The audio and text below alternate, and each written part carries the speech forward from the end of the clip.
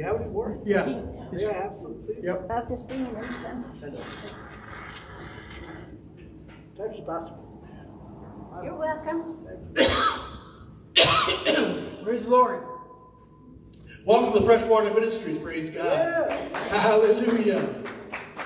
It's great to be with you today. Jesus is Lord. Amen. It's always nice to be able to praise Him. Give Him all the glory. Amen. Hallelujah. Glad to see you all coming in. Amen. I know we'll probably miss an Angel today. Is she home or hospital? Where's she at? Oh, Angel. she's home now. She's home. Amen. Amen. All right. Hallelujah.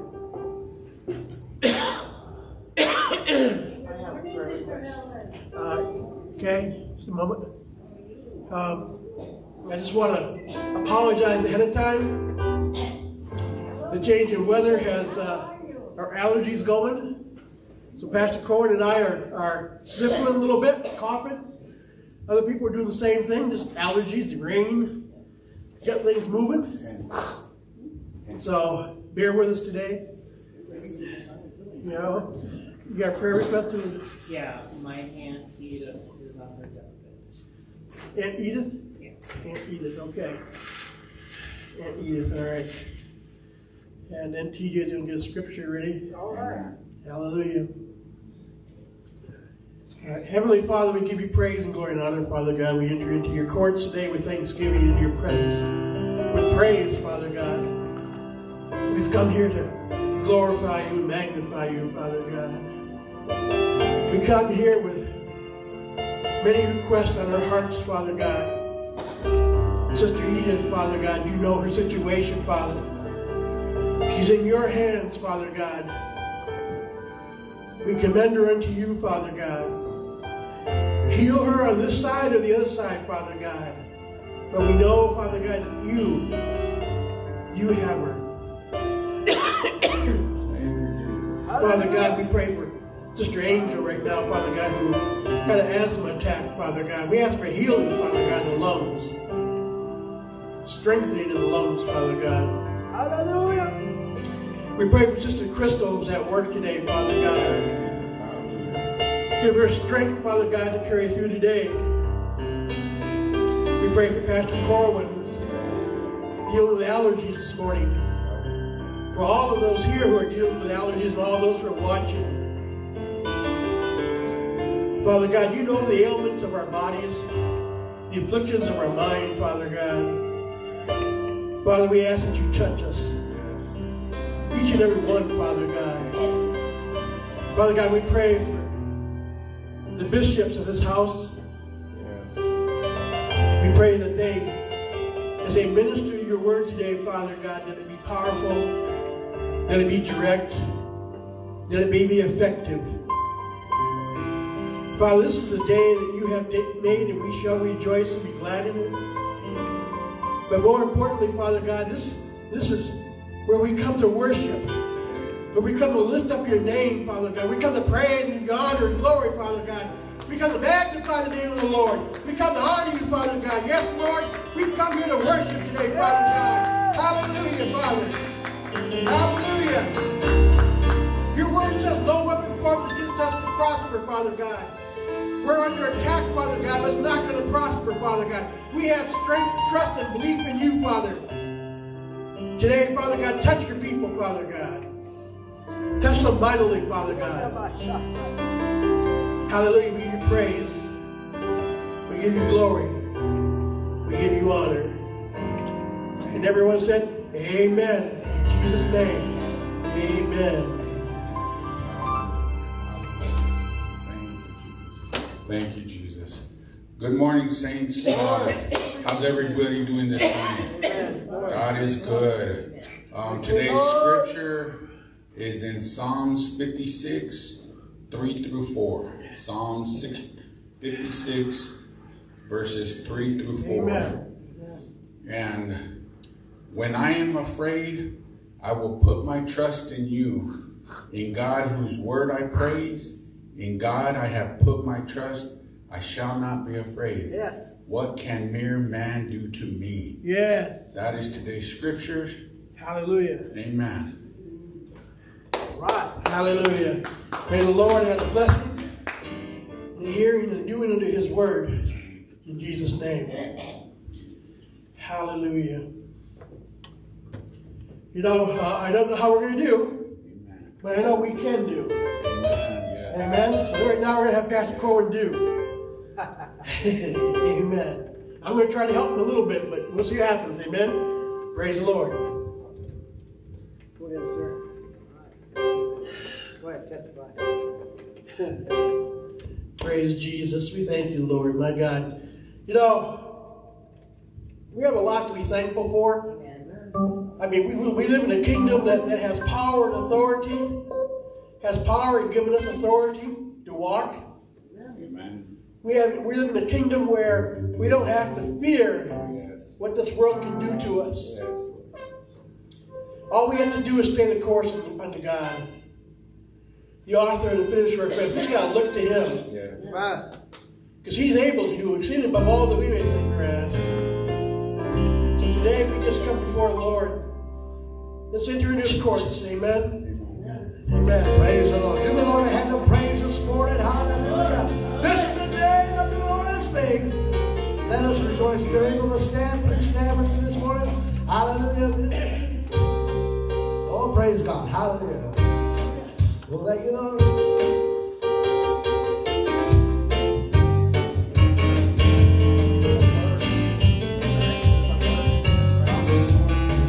Well, this is a day. This is a day that the Lord has made. That the Lord has made.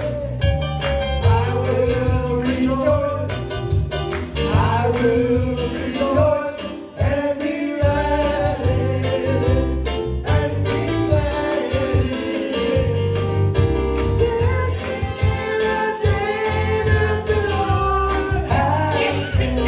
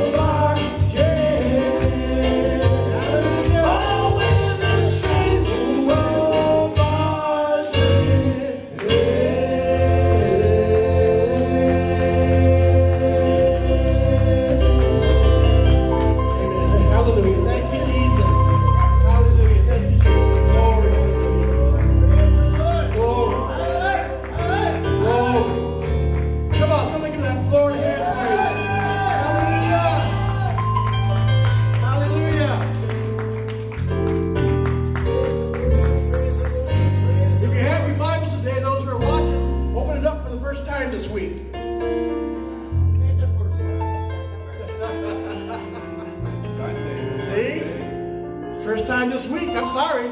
I got you. I got you. I got you. You thought I was being smart, Al. I was being smart. Amen. Got you there. Praise the Lord. Yeah. Everybody was getting mad at me like, no, I opened it up. No, it's the first time this week, you know. Unless you got this morning and started reading the Bible. Hallelujah. Yeah. Amen. I know I did.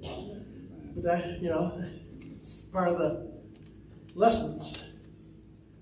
Hallelujah. Okay. We're on that one there. Hallelujah. It's not time to give up, even though you're not feeling good. Nope. It's not time to take that last breath. Come on, man.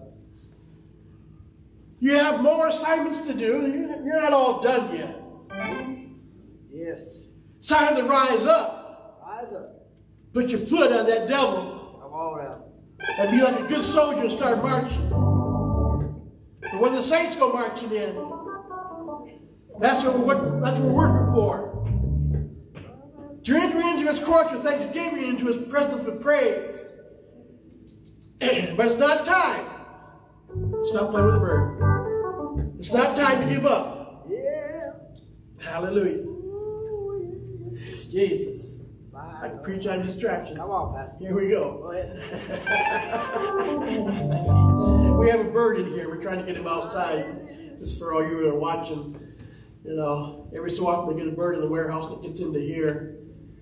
He's just having a good old time. We're getting him saved. Or we're going to throw him on the grill and get him cooked. Wow. He's going to have two choices. Live, life, okay, or die. It's kind of like what we got. We have a choice to make, you know, to choose life. Amen? We have that choice to choose life. We can, you know, or we can choose death. That's our choice. So today, maybe that bird, that's his choice today too. Maybe, I don't know. We'll see. If you can't walk, you can dial a phone. If you can't dial a phone, you can text somebody. And above all of that, if you can't do anything else, you can pray. Because prayer covers a multitude of sin. Prayer answers all things. And God speaks to us through our prayers. We must always remember that if we failed everything else, there's been people on their deathbed, my mother and others, all they can do is pray. That's it, just pray. Talk to Jesus. Tell him about your sorrows. He'll answer by and by. Talk to Jesus. You got to know the voice of Jesus. You got to learn the voice of Jesus. The only way you learn the voice of Jesus is talking to him. And what? Listening. Because he will talk to you. Excuse me. Go ahead, bud. He will talk to you in the midnight hour. He will talk to you when the sun comes up. He will talk to you when that sun's going down. He'll talk to you in noontime. He'll talk to you at 3 o'clock in the afternoon. 7 o'clock in the evening. Doesn't matter. He'll talk to you anytime. And he's always waiting to talk to you. Because he loves you.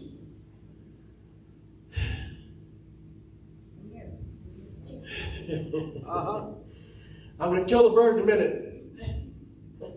Put him on the grill. Get the coals hot. Amen. Hallelujah. Hallelujah.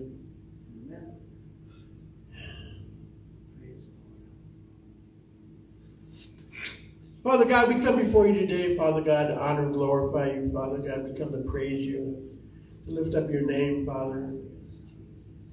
You are a God who gives us lessons.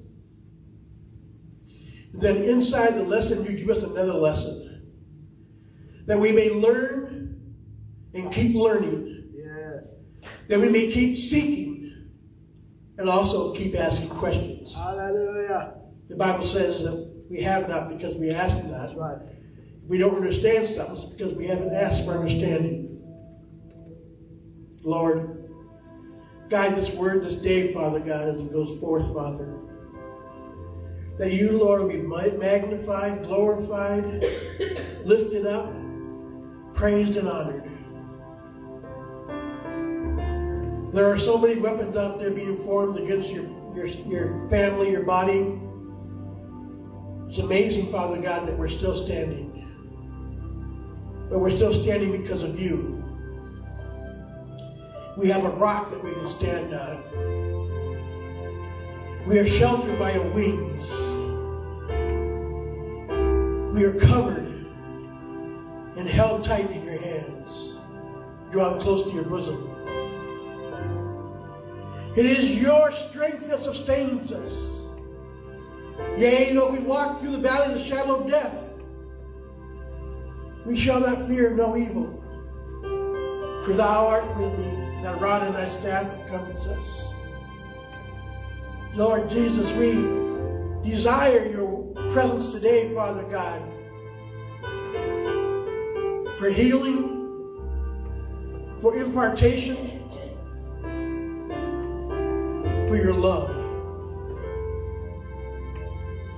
We come today boldly before the throne of grace because you have ripped that veil away and made available to us to come to you. Lord, what a day this is, Lord. What a day this is. Hallelujah. We give to you all the praise and all the glory and all the honor. In Jesus' name, amen. Amen. We have your Bibles today, or your phones, or your tablets, whatever you have. Turn to 1 Kings 18. We'll start with 21. We're going to stay in Kings, but we'll be going to hit some verses here. Amen. Hallelujah. Need more cleanses? We got another one right here. Amen. So, just know we're going to stay here at 18 and maybe bounce to 19 if we get that far. Amen. Elijah came near to all the people and said, how long will you hesitate between two opinions? Let's talk about the bird. 21. Sorry. Let's talk about the bird having a choice of life and death, making a choice. The bird can't make a choice. Not really. But you and I can make a choice. So Elijah says here, came near to all the people and said, how long will you hesitate between two opinions? When are you going to make up your mind?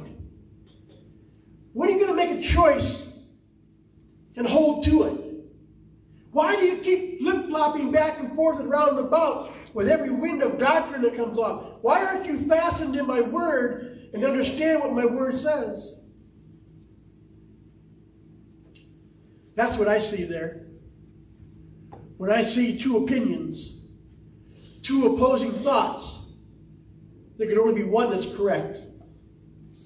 There can't be two correct thoughts or opinions outside of God. There can't be. Now, there's some good answers for a lot of things. Good answers. And they're right answers. But when it pertains to God, He is the only one that has the truth. He is the only one that is the way. He is the only one that is the life. How long will you hesitate between two opinions? How long will you listen to this person and that person? this doctrine and that doctrine? Yes. How long will you listen to that president or the other president?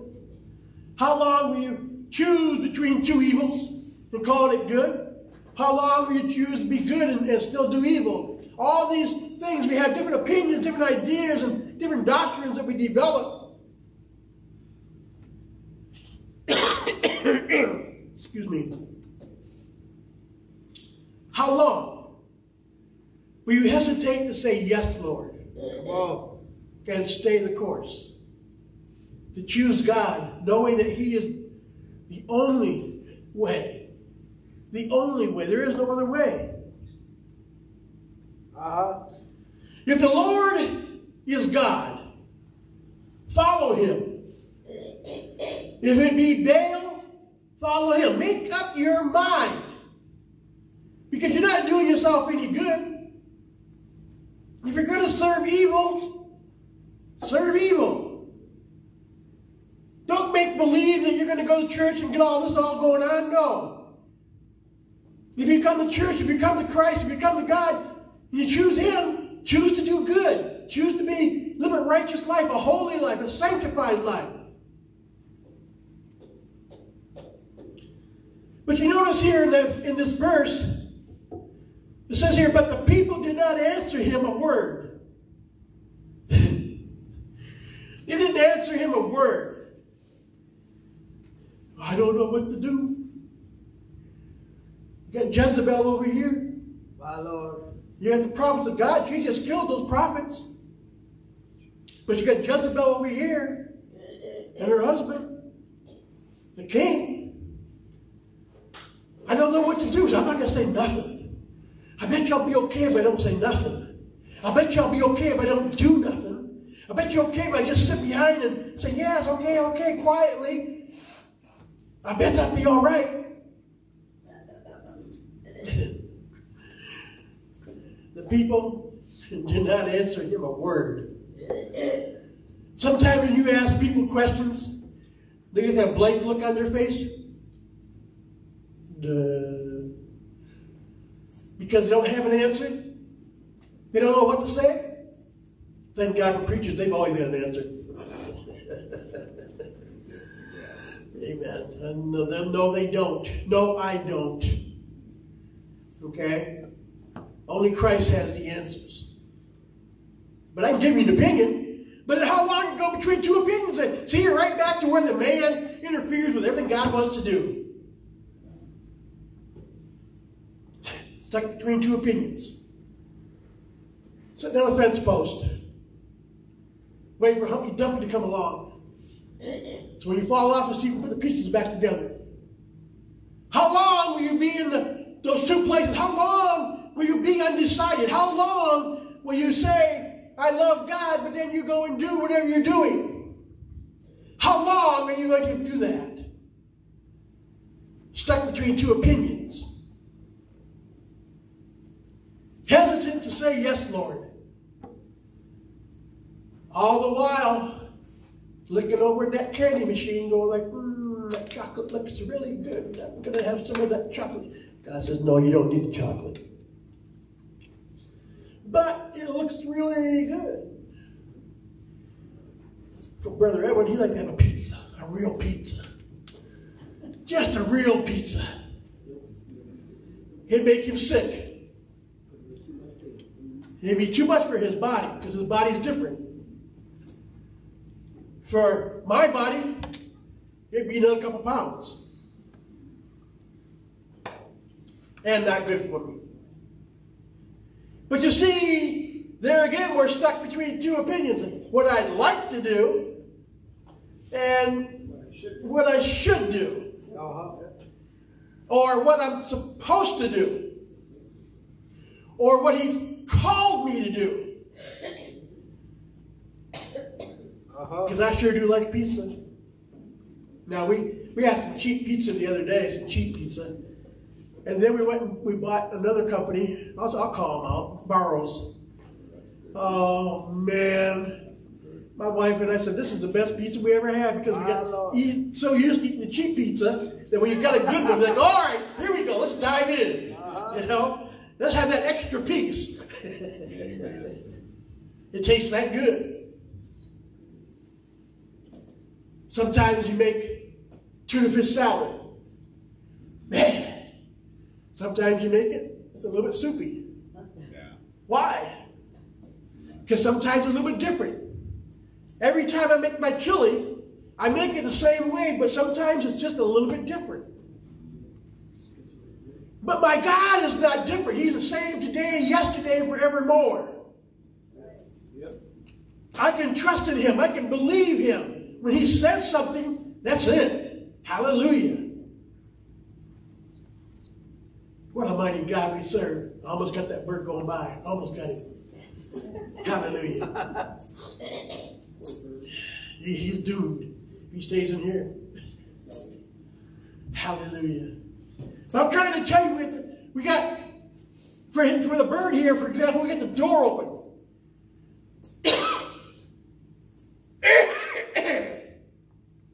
Excuse me, please. We got both doors propped open so he can go outside. So he has to, what? I closed them. Oh, you closed them? I just became a liar. We had the doors open. Okay? So he could go outside. But he goes down the hallway here, goes down through the door passageway there, and he goes to the right. The doors aren't open there. He won't turn to the left. He goes over to the left, he sits on top of the windowsill, the door sill. Because he doesn't know how to get out. Some people don't know how to get out. They're stuck where they're at. They have no answer. They can't answer the man of God. They can't give an answer because they're stuck. This is not my message, but it's where God's taking me. So we're stuck here in God's word. Amen. You see, we have the ability to make choices. We have been given what? Free will. And because we have free will, we can choose this day in whom we're going to serve. Evelyn, we go open the doors up, give him a chance to get out. Please, thank you. Yes. That's okay. He'll go back and forth till he figures it out, hopefully.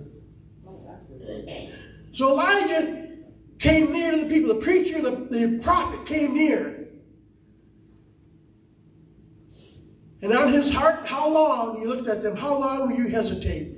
You have allowed Jezebel and her husband to kill the prophets of God. They killed the prophets of God. How long are you going to sit and do nothing? When good people do nothing, evil prospers. In this nation today, we have exactly that. This nation is prospering in evil because the good people aren't doing nothing. They're not saying nothing. They're not answering the call of the Lord. So like when Elijah here said to him, you know, what are you going to do? How long are you going to hesitate? He was really prophesying into their life, saying, if you don't make a decision, guess what? You'll perish. Because later on in the Bible says, my people perish for the lack of knowledge. If we don't seek the Lord for understanding, we don't get understanding in the Lord, we will fail. God won't fail. It's just that we made the decision not to follow him. We made this decision not to choose him. Elijah goes on in verse 22. He says, then Elijah said to the people, I alone am left a prophet of the Lord. Now I started reading that, and I kept thinking about, okay, Jezebel and her husband killed all of those prophets, right? But Elijah here is saying that I am alone. I'm left. I'm alone. The people would not answer. No one stood up for Jesus or for God, okay? No one stood up. They did not answer.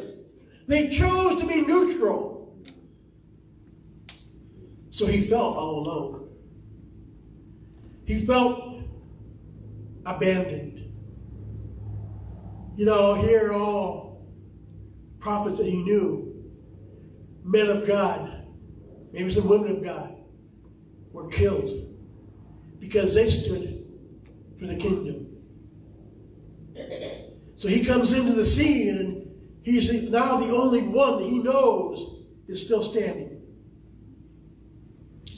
Elijah said to the people, alone I am left, a prophet of the Lord.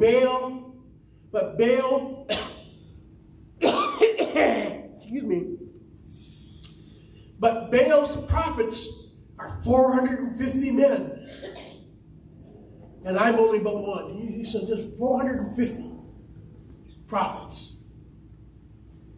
That time he must, like, what am I going to do? What's going to happen here? Here, feeling all alone. I'm married, but sometimes I feel alone. My wife is married, but sometimes she feels alone. I can speak to it because I know her and she knows me.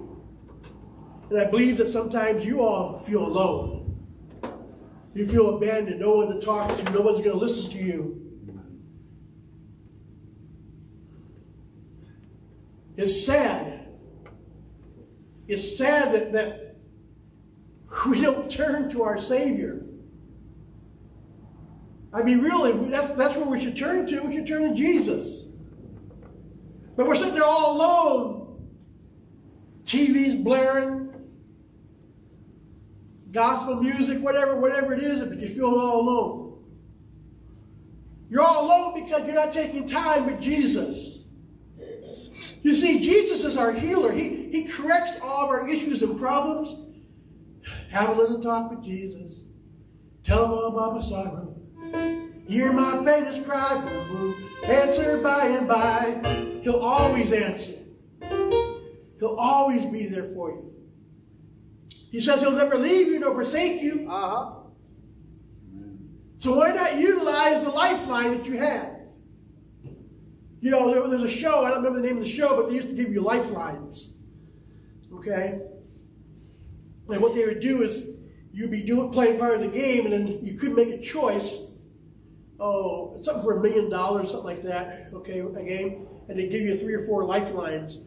And you'd call someone up for a lifeline, or you'd ask the audience to answer the question, okay?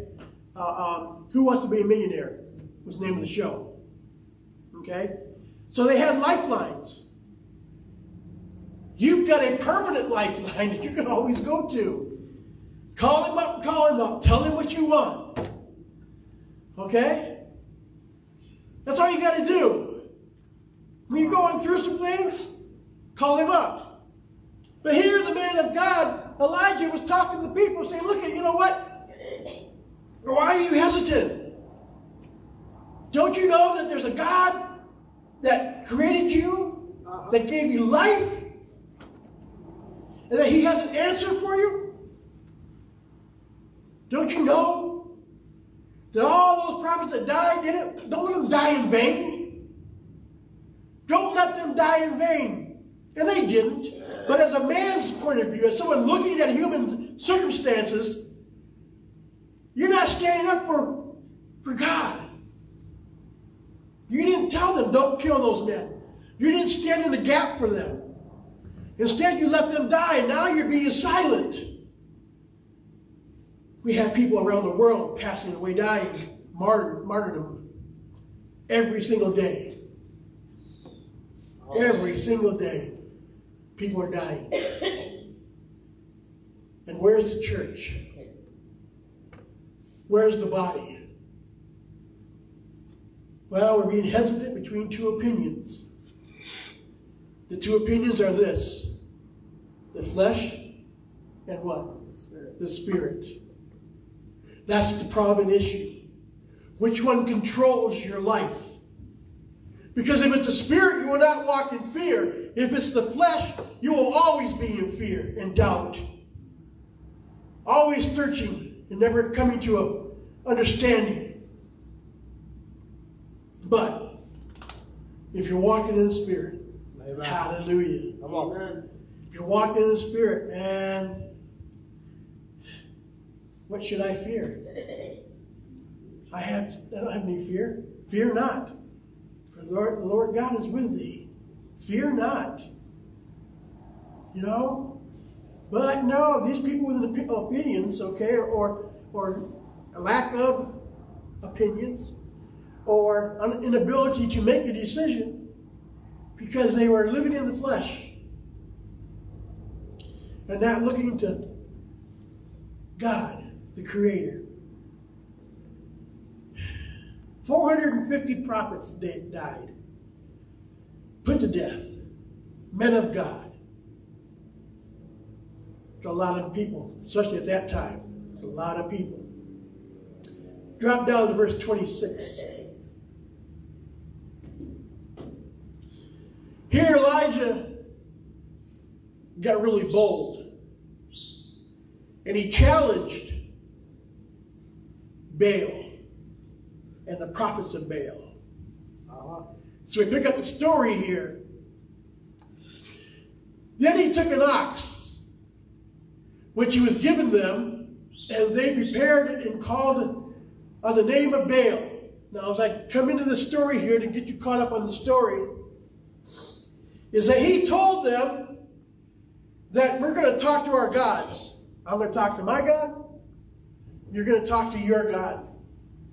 If your God can answer you and start a fire and do all these things, then we'll choose your God. But if it be my God, Come on.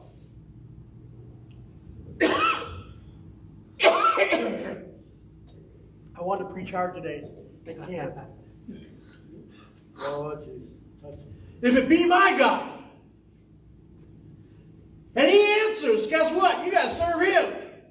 Forget about your opinion. Forget about your idea of what you should do. Just know that he will show himself, and when he shows himself, you will bow down to him. So verse 26 here. Then they took the ox, which was given them, and they prepared it and called in the name of Baal from morning until noon, saying, Baal, answer us. He didn't answer. Now you got to understand, they took this ox, they built a fire, wood, put him on top of the wood, and Baal had to start the fire. Okay? Baal had to start the fire.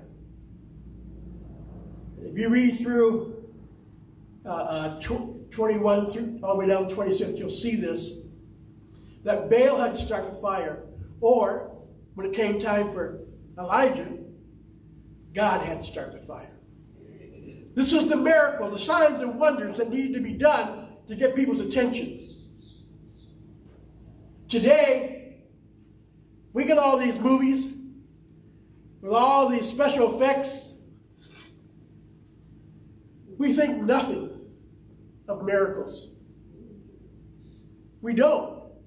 We see all these wonders. Wow, wow. You know, we saw Superman fly through the air. We didn't see no strings, no nothing. We just saw him flying through the air. We saw explode. We saw death. We saw him come back to life. All these kind of things. So we begin to think about nothing about it. It's kind of like young people today playing their games. Those games are killing everybody, you know. And then so it's nothing to them. Life means nothing to them. They go out and kill people in the streets. Oh, you can't tie those two together. Oh, yes, I can. Because you're doing something that's affecting your brain, the way you think. Can I get some more Kleenex, please? Both of us. Just bring me a box, yeah. Praise the Lord. We're over here sniffling away. Amen. It's on your keyboard there. Excuse me for a moment, please. Lord have mercy.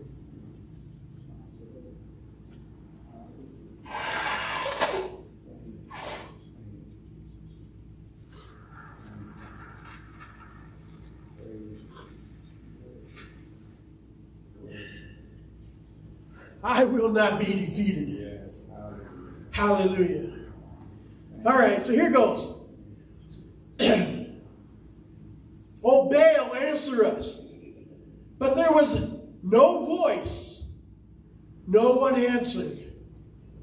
And they leaped about the altar, which they had made. I got to stop right here. I love praise and worship. I love dancing to the Lord. I love raising my hands and praising Him. But when we're watching TV, and we're watching a Christian program, and you start watching what they're doing at some church, sometimes you have to shake your head like, where is God in this? They're down there twerking. They're down there gyrating, doing things that the world does, that you do in clubs. You know, I don't feel the Spirit of God. I don't hear the Spirit of God. I don't see the Spirit of God. What I see is a bunch of people sometimes just worshiping out of their flesh, thinking that they're doing something right. Because no one's brought them correction. No one's brought them direction. They're out there bouncing around like it's free-for-all. That's what it is. It's free-for-all.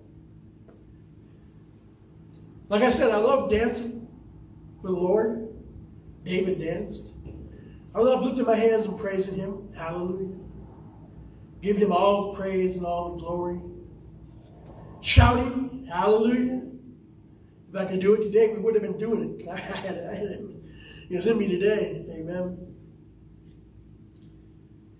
Okay, you know, as long as it's done correctly, as long as it's done in order of the kingdom of God, as long as the Spirit is moving you, praise God, let the Spirit move you. But if I was to stand up here and all you do is like, that's bad breath. You know, these preachers that blow among the crowd and the crowd falls over. Okay, now you can find a scripture. You can find a scripture in the Bible that talks about He blew on them. Jesus in Matthew. He blew on the disciples and they received the Holy Spirit. Okay, it's there. It's in the Bible. But you can take that one scripture and you can take it back out of context and try to use it for your own glory and your own power. Your own, you know, making yourself self-important. Okay, back to where I was going. I had to get a little side note there, amen? I digress. Hallelujah. But there was no voice. No one answered. And they leaped about the altar, which they had made. And it came about noontime. And Elijah mocked them and said, call out with a loud voice. I don't mean to yell too much. I'm sorry, but call with a loud voice. Make a loud noise. Make a joyful noise unto the Lord. Hallelujah. That's okay. You can just go ahead and praise Him. You know, praise Him in your own way right now. That's fine. Now, when I come in to praise God, I'm coming in there with the excitement of the Holy Spirit moving in me, okay? I believe it. Amen. And it's not going to be something of silence, but it doesn't have to be something screaming at the top of my lungs. My God is not deaf. Okay, He's not deaf. He can hear. So when you go, you can either shout, hallelujah, praise the Lord. You just give it regular, but come on, with authority, with power. Okay? Which you're established in the kingdom of God. But here Elijah was mocking them. Come on. So cry out with a loud voice. Excuse me. For He is a God. Either He is occupied or gone astray. Or is He on a journey? Perhaps He's asleep and needs to be awakened. Shout unto the Lord. Shout louder. Come on. Did He hear Did he start that fire? Man, that's getting pretty stinky up there by itself. You got to cook it, otherwise it's going to rot. Where's your God? I can hear Elijah. Come on, where is he? Why isn't he responding to you? Yeah, he's on vacation. Oh, well, you know, God's got to take some time off now and then, you know. They were so upset. Listen, here's what they did. Listen to this. All right, verse 28. And so they cried with a loud voice. We're going to show him. And then they cut themselves. He's not here yet, so I'm taking a knife and I'm going to cut myself. I'm going to mark myself all up. Why? Because he's going to see the blood and he's going to come and he's going to answer. He's going to see them sacrificing my flesh for him and he's going to come and he's going to answer.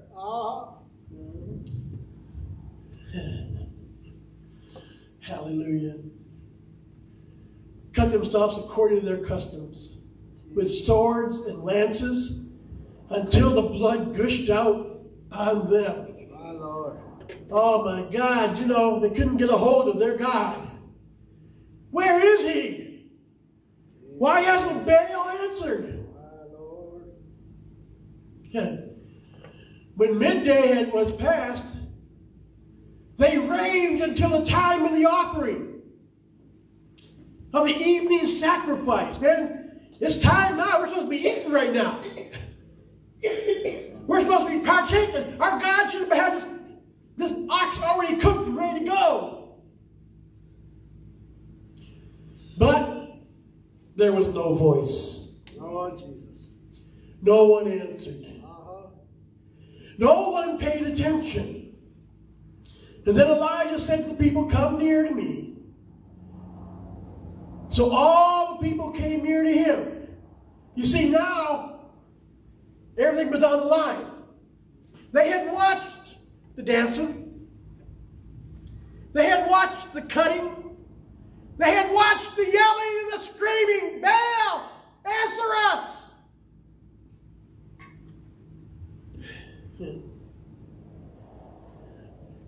Not a bit. Not a cloud even moved in the sky, I don't think. I think it just sat there.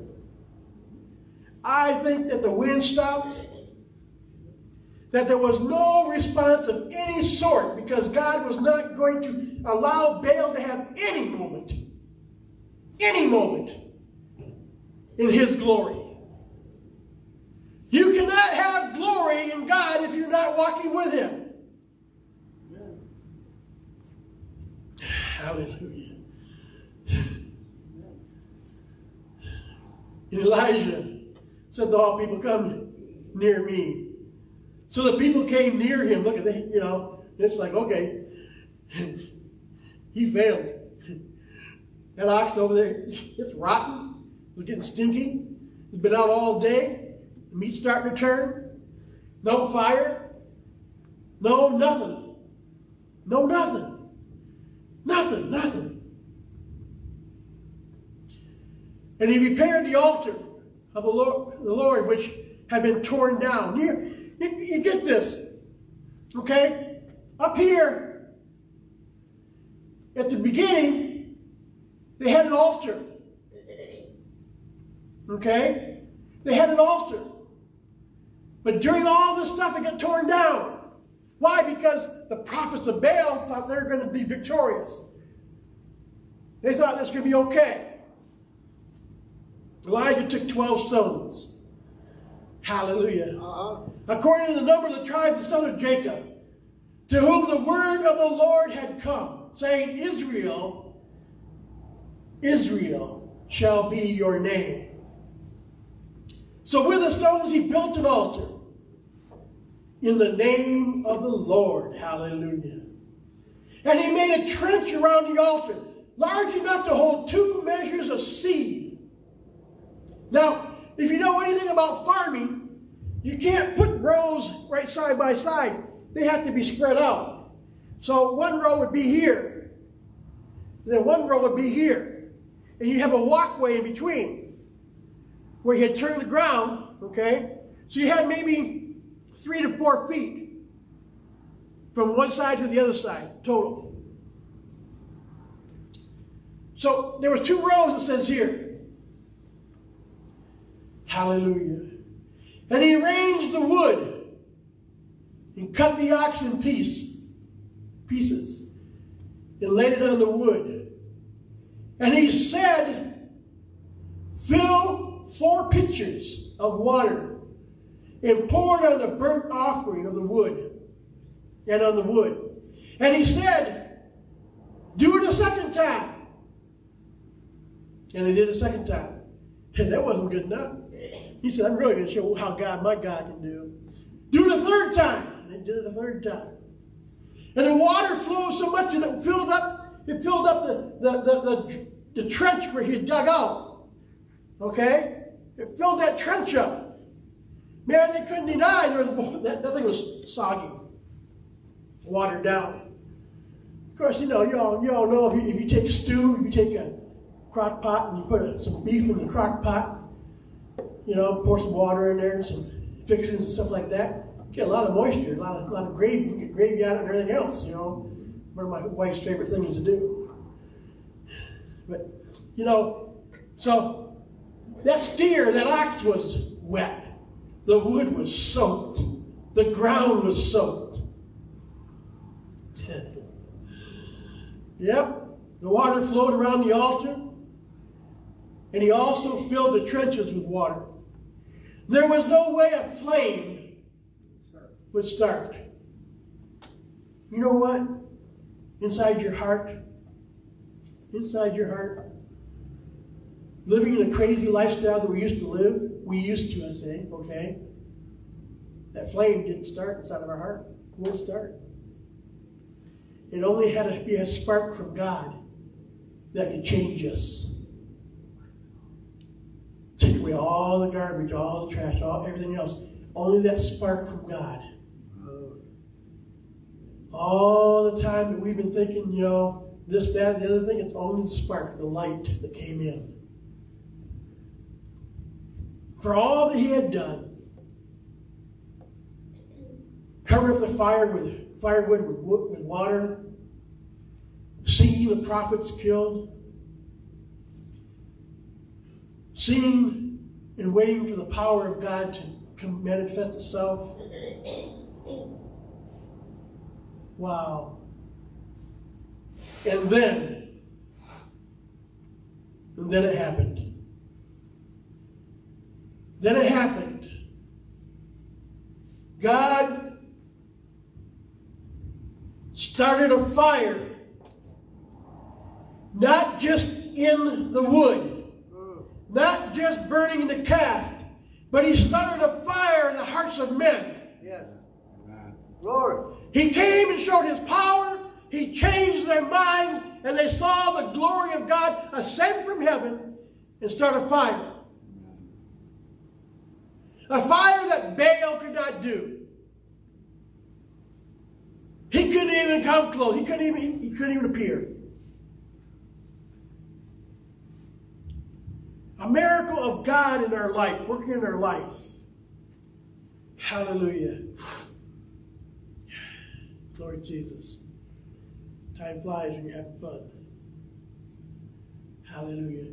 Turn to Kings 3:19, excuse me. 1 Kings. Okay. 1 Kings 19:3-5. Now I'm going to sit down. We're going to have family time here as we go through this last little bit of scriptures.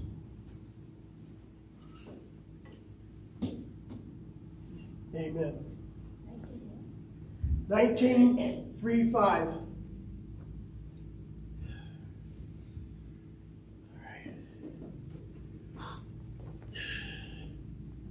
I was really wanting to kind of hoop and holler today. I had it in my heart. Because I had this all. That's not what God wanted. It's not what God wanted. Amen. That's good. Hallelujah. Amen. After all that he had done, Elijah killed the prophets. He killed the prophets of Baal. After all that was done, he killed the prophets of Baal. Amen? But then there was a woman. Anybody know her name? Jezebel. She swore that she would kill him. A woman, after he had done, saw the miracle of God, saw the fire start, killed the prophets. One woman threatened his life, and he ran. Now, within that story right there, I want to say that probably he was exhausted. They had been going from morning until late at night, their night. So from 6 o'clock in the morning, roughly, when their first hour starts, their hour time-wise goes, until 9 o'clock in the evening. That was their day. If it got dark earlier, the day would end earlier. They didn't have street lights. They didn't have, you know. But he was probably exhausted. He was exhausted from mocking them. You guys, look at your God won't even answer you. You better shout louder. And I bet you cracked up on the ground laughing when they start cutting themselves. I mean, foolish people. Such foolishness. Your God hasn't even answered you. Why? You're going to cut yourself and you're going to think he's going to answer you? That's just your flesh. And what you're doing is you're cutting your flesh. Yeah. I would have been laughing. I think I would have been. Because I wasn't afraid, because I know my God. He wasn't afraid. He wasn't afraid. Until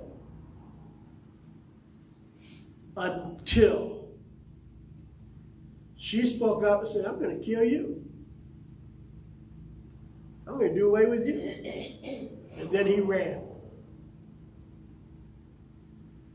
Running away from your battles. Running away from your battles. Lord Jesus, help us. It's not time to give up. It wasn't time for him to give up. I wonder what God really thought of that moment. God knew what he was going to do, okay? But even still knowing that here I answered everything you wanted done. You brought me glory.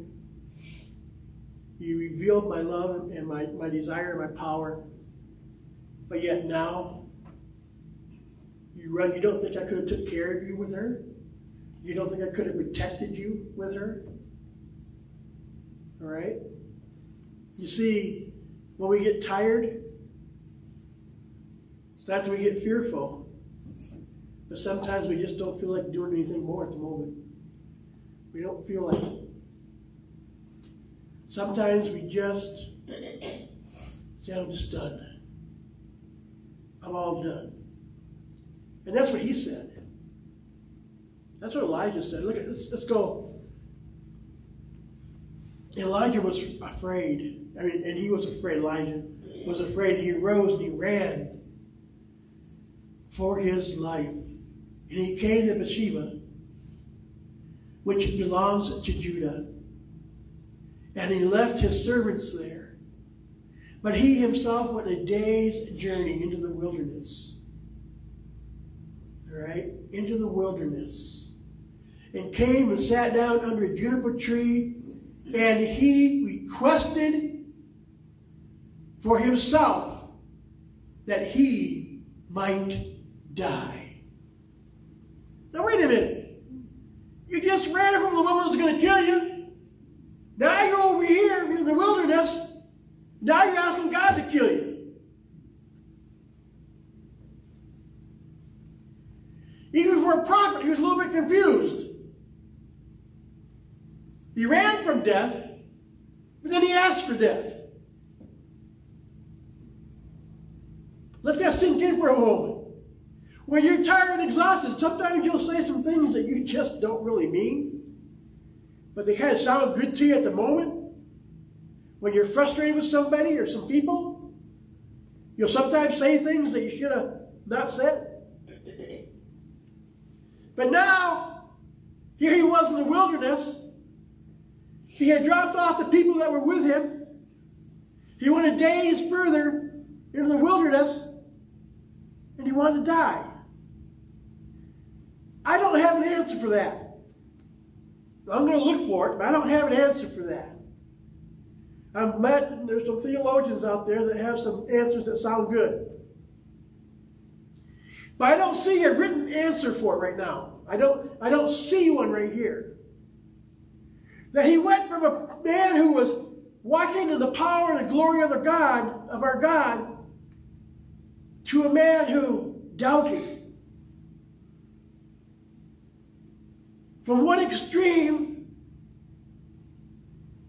to depression. He thought he should die. The other prophets died. Maybe that was the answer in that.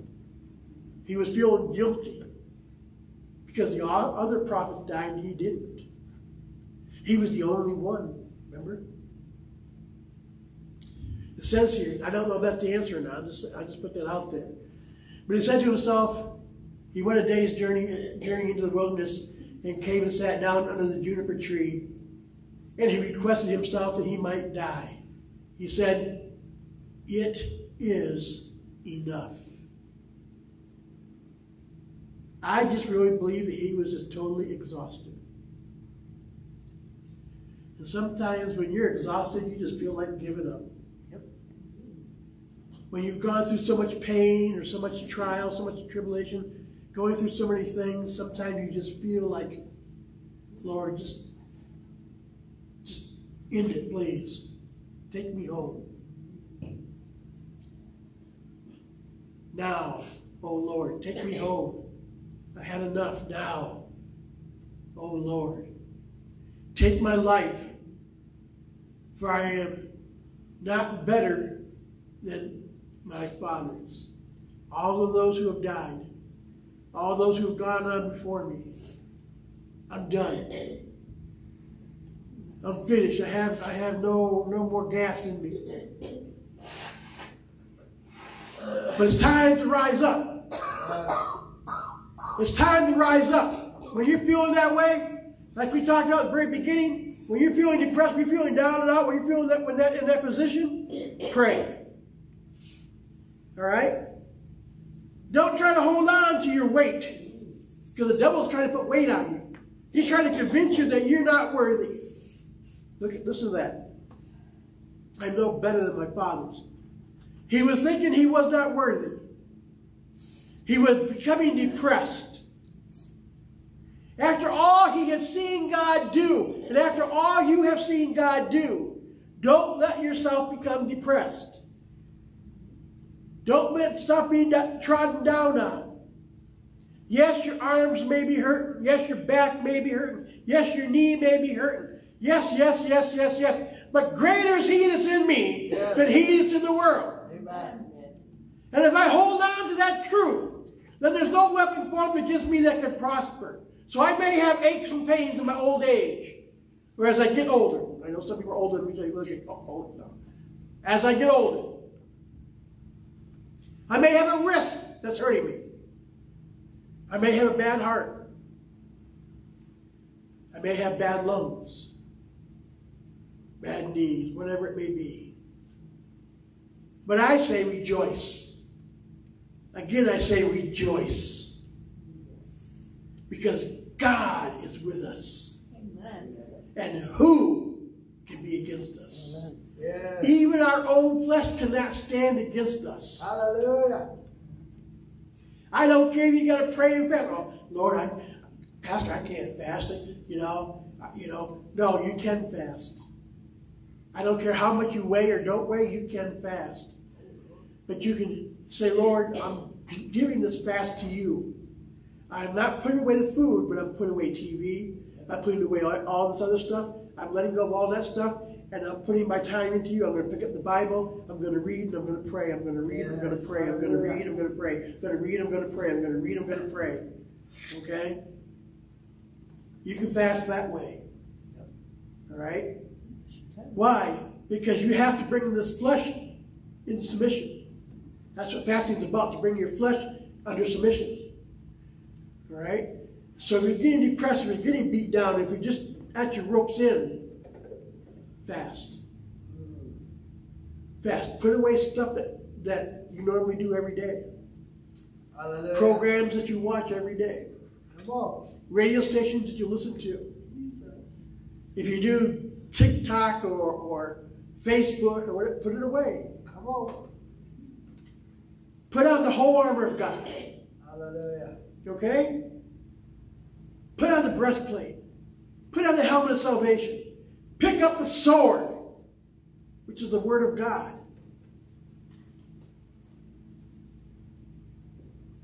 This is our calling. This is our life. We've chosen it. We've said, yes, Lord. So we have to live it. Hallelujah. It's not something we just come to church on Sunday or on Thursday, or we turn on so-and-so on TV and watch them and say, oh, I had church today. No, you don't have church until you have a relationship with Jesus personally. Every single day. Every single day has to be a personal relationship with Jesus. I remember, I'm going to talk about somebody right now. I'm not going to say any names, but this person will know what I'm talking about. People go to the hospital. They go through a lot of problems, a lot of issues, a lot of situations. And when you go, you're caught up in all the stuff that's going on. The one thing you forget to do is to pray.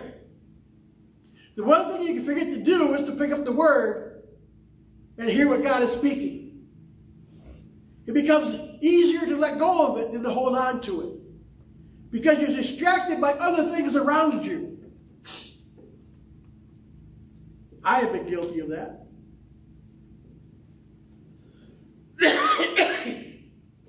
It was easy to go to sleep. You're laying there in bed. Instead of praying. The last time I was in the hospital for a length of time, I could have done better. I could have done better. I didn't need someone to come along and tell me, you all already know. See, I'm pointing at myself. Already know that I could have done better. And maybe you could point to yourself, and maybe not. Maybe you did better than me.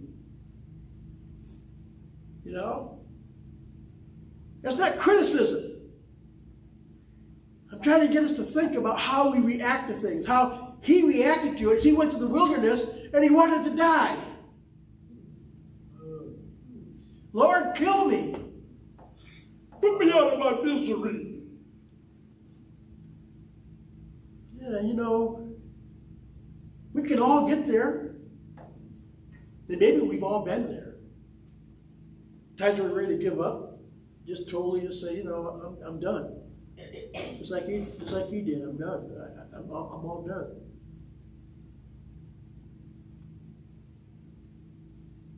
When you have a heart attack, it hurts so bad that you can't move your arm. You're just frozen.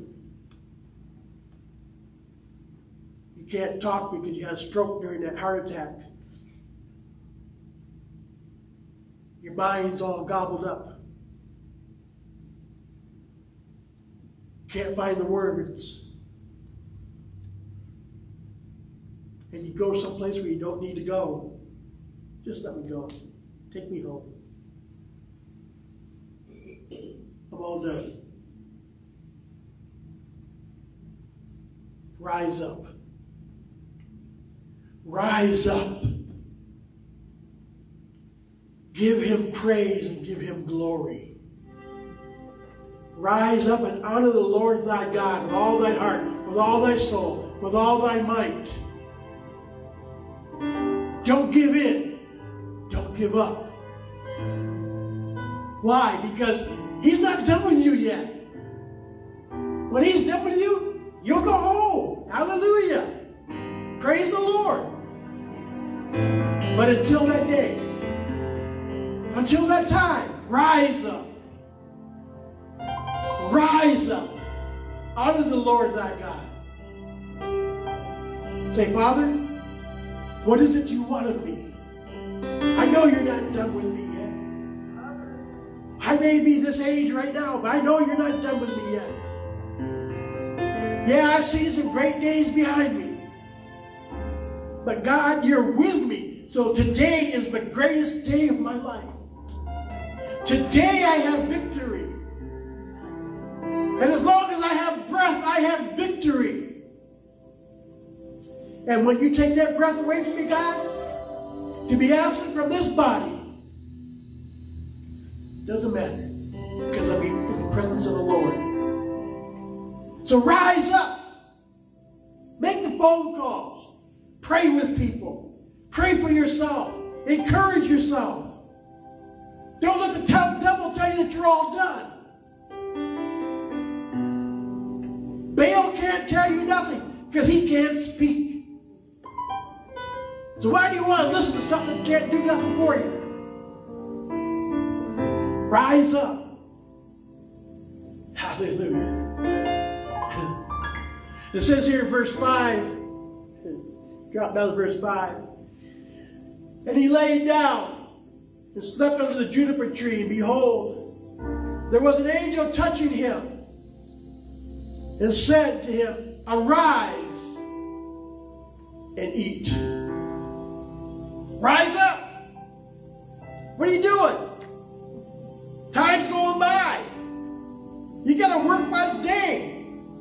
Because the night's coming. But nobody can work. Rise up.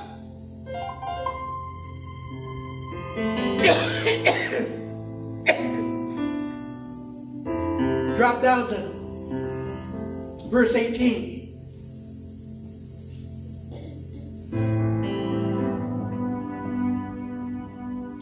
God's talking to Elijah. Because Elijah had gone through and said, well, I'm the only one. I'm the only one. God says, who do you think you are? You know, I will leave. Yet I will leave 7,000 in Israel. And all their knees have not bowed unto Baal. And every mouth has not kissed him. God always has someone. He always has someone. And that someone, guess what? Is you. That someone is Mary, is Helen, is Lori, is TJ, is Evelyn. Oh, you too. Edwin. You know, it keeps on going. Pastor. The saints of God, he has us. And it's more than 7,000. 7,000 was just a starting point.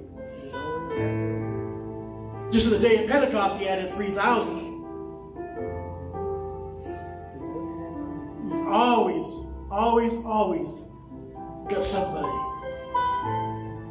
And aren't you glad that he's got you? Rise up. Rise up and give him the praise and the glory. Rise up and show people what Jesus has done for you and what he's willing to do for them. Family members living in sin, going crazy. Rise up. Tell them the truth. I don't care how many no's you get. If you love them, you want them saved. Rise up. Be bold. Call upon that name above all names. The name of Jesus. rise up. Hallelujah. Thank you, Jesus. Glory. I'm going to pray. And then Evelyn's going to bring the offering basket around. I'm going to pray first. Huh? I'm going to pray for them. Okay. Okay. Amen. So we'll add them in this prayer of thanksgiving. Father God, as we bring the tithe and offering to you, Father God, we bring it, Father God, out of our joy of our heart, Father God. For you love a joyful giver, Father God. Father, you've given us so much. You have done so much. It is time for us to rise up. To rise up and reach out and touch someone. Father, we thank you as we come down humbly before you, Father God. We ask for your healing touch with Paulette and Dave. Yes. Touch their bodies right now, Father God. Father, they need your strength, Father, so that they may rise up. That they may, one more time, press in. One more time, Father God, to get their family saved. One more time, Father God, to show your love. We call all of those here and those who are watching to rise up. You don't have to go to church to rise up, but you do have to rise up and do what God's called you to do. We would hope that you would come to church so you can sit with family time and talk and enjoy the Lord. That we could pray for one another, encourage one another. Hallelujah. That we could be on one accord. It's time to rise up. And today, as we bring our tithes and offerings into the storehouse, we thank you, Lord. We thank you, Lord, for the abundance you have given to us. We ask, Lord, that you touch each and every one, spiritually, physically, and financially, Father God.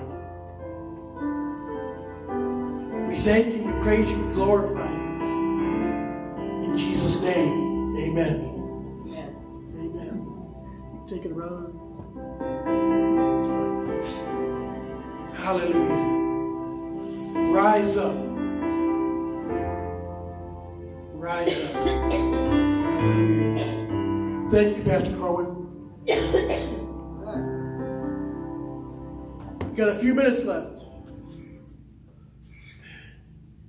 Sniffles over there. I think you need some more Kleenex. There's something there.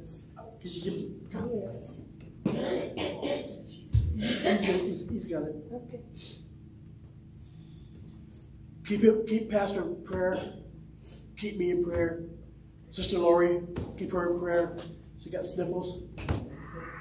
You know, I didn't make nobody cry today, you know, but we got sniffles. Praise the Lord.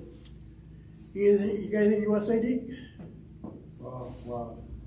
When a little question, you know how you said during family time we can ask any questions. Stuff. If I can't answer it, Edward will. You don't have it, I have it. Lord will, no matter who answers. Well, the question that I wanted to ask was, who fooled the prophets of Baal that caused 450 men to cut themselves, that it gushed out? And then as I was thinking these things, that tells me they had great faith in Baal. You know, they had great faith in them, that they were willing to cut themselves. So, and we obviously know that Baal was faithful. You know, they believed in him. him, but he wasn't a real God, you know. Right. You know, because there's only one God, Right. Jesus. And so, but they had so much faith in Baal that they were willing to cut themselves. Uh-huh. So from the beginning of their existence, however they got into the prophethood, they cut themselves so full, these guys, you know. Because somewhere along the line, somebody must have told them of this great God Baal that performed all these, that they really thought that fire was going to come down, you know.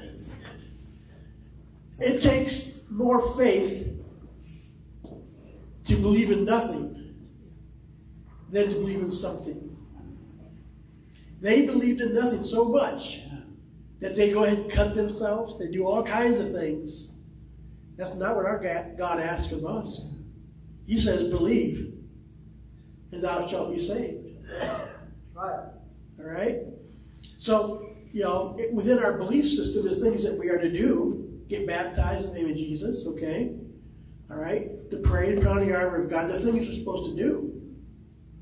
But we don't go around killing or cutting ourselves and stuff like that. That's not God. See, when people don't have an answer, they'll create an answer. And from the very beginning of time, this is my opinion, man has had a void inside of him. Okay? They want to fill that void. So they saw a big They worship everything. yeah, they saw a big dinosaur. You know, they started worshiping it. They saw how much more. It's like, okay, well, it's an everyday thing. They started seeing things going on that they related that was God, and they started making things into God. All right? So someplace along the way, they made a statue of Baal. And said, this is Balaam. He's the god of whatever. I don't happen to know that, what he was the god of. He's God, you know, because Egypt, they had like 3 or 4 gods. 3 gods. At a time. At a time. They had a sun god. They had a water god. They had an earth god. Okay? Most all cultures have those 3 gods. A sun god, okay, an earth god, and a water god. That's their basics. Every culture, I'm sure that you could ask Pastor, what's his name? Corwin. His tribe probably has 3 different basic gods, traditional gods that they worshipped. Is that true, maybe? Just the one? Yeah. But he's in a maze, so he's walking through life. Walking through life in a maze. Okay, so they use the red and yellow powders and stuff like that. You know. But Christos tribe has they believe in many gods.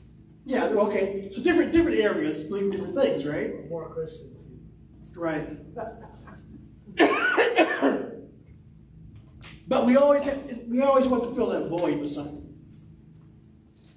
And Baal for them was their void being filled. Probably someplace along the way something happened. This is my own opinion. Okay? Maybe they thought it was a miracle. They prayed to this statue they made, and maybe something happened.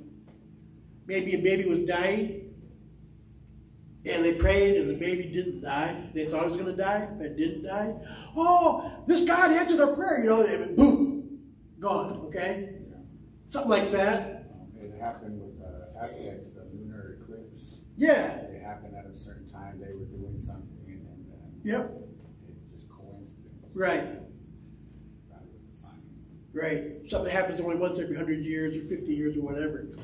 But yeah, I mean, you know, it takes more faith to not believe in God than it does to believe in God. It takes an awful lot of faith to say that we had a big bang and everything came together and they can't explain anything.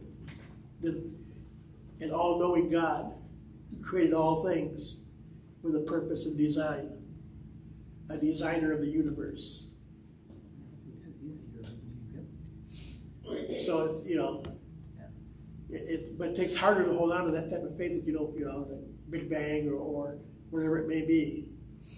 I worship that car. Well, I want that car. Yeah, that had to be a God. Like you said, you vipers, you seek after signs and wonders. Right. Yeah, The whole thing behind it is that when we talked about, I said earlier about movies and stuff like that, we see all kinds of things like, wow, that's amazing, right? That's amazing. Well, ignorance of people consider that a miracle, that something like that happened. It's a miracle that they discovered that there's life in the blood. Well, the Bible told us that there's life in the blood. Thousands of years ago. Now they discovered it in 1800 and something. That, wow, we don't need to bleed people, okay? That was their tradition. To heal people, they would cut them to bleed them. If they lived, they lived. They died, they died. Oh. They thought they could drain the poison out of them.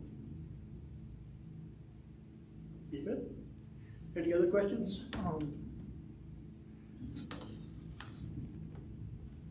You know, Paul talks about it this way, that if you don't go to God, you turn over to God allows you to be turned over to a reprobate mind.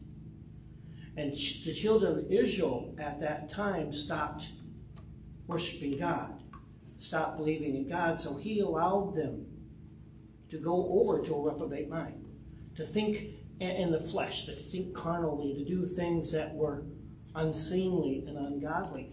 That's actually what happened there. Why they went to worshiping Baal and stuff is because they stopped believing in God, stopped worshiping God. And so God allowed them to go the way they wanted to go. That's why when he asked them and they couldn't answer a word, that's because they couldn't answer a word because their mind was fouled up because of they stopped believing in God.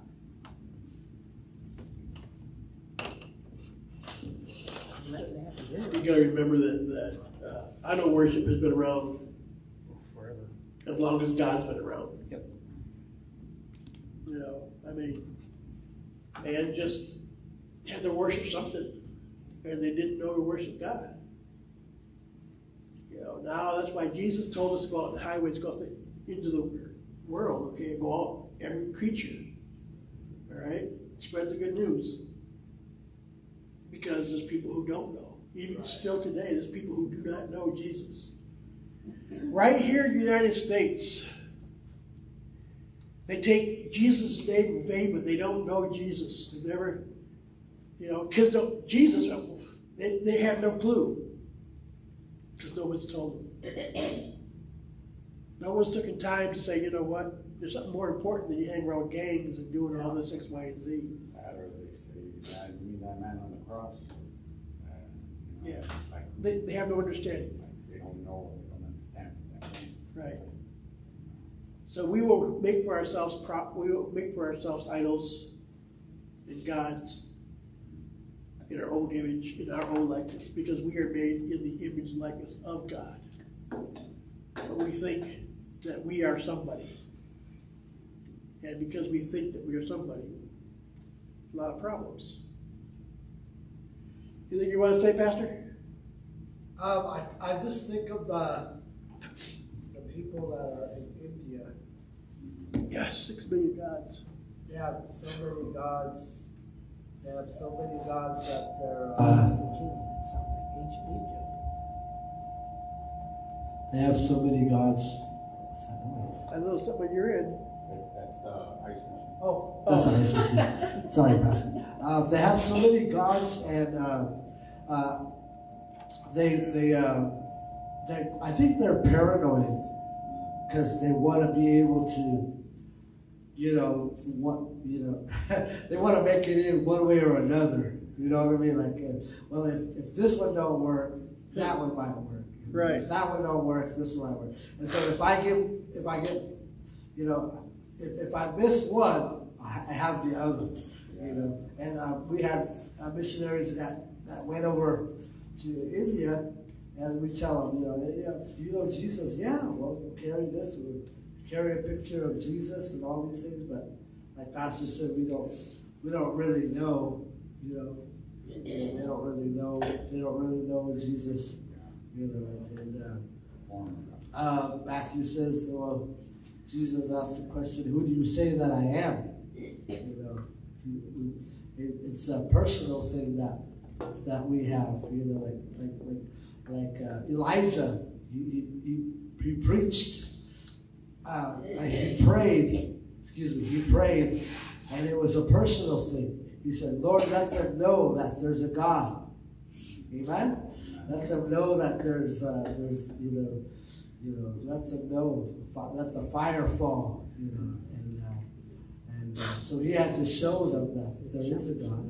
And many times, by the way we live our life, and by the people will know our God, our Savior. They'll know who He is and what we stand for. Amen. That's why Paul, when he comes to some people, they were worshiping their gods, and they had one that was an unknown God. Okay. Yeah. And so Paul says, look, this is who we're talking about. The unknown God is God. He's the real God. It's the one you're supposed to be worshiping. He had the opportunity to open the door for him to explain who God was. And now we have that same opportunity throughout the whole world.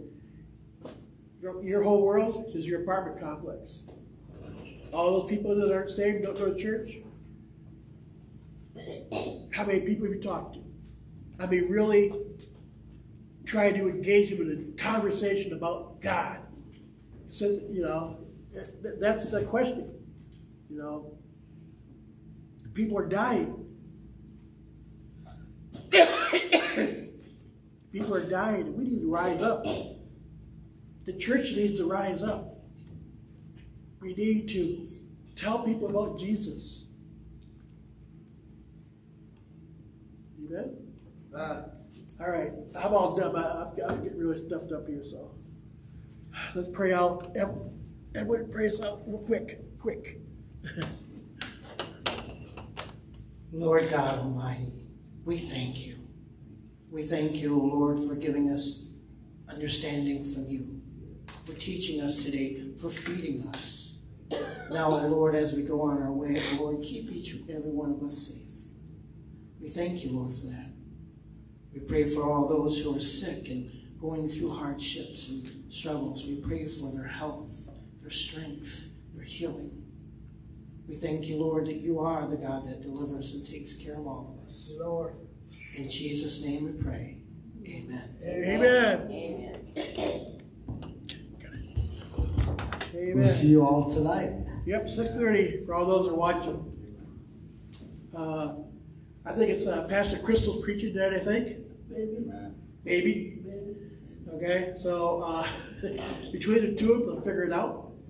See how tired she is. But, amen. And come and join us at 6:30 here at 725 East Baseline Road, Gilbert, Arizona. We'd be honored to have you all. And we thank you for watching. We thank you for your comments. I didn't get to comments online, but you still leave comments, and I will try to get back and leave an answer to them for you. All right? Lord bless you all. Amen. 6 minutes away. All right. So, we'll take you home. Yeah.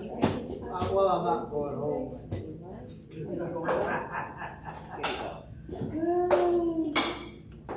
I mean, you can take me to lunch too. Don't let the Lord lead. Where you go? Wait, you go to the bathroom? Yeah. Let the Lord lead. You take me to lunch. You got it okay? You want me to help you? No, go the other way. little bit, no, straight, right there. Straight. No, right there. It's going to zigzag.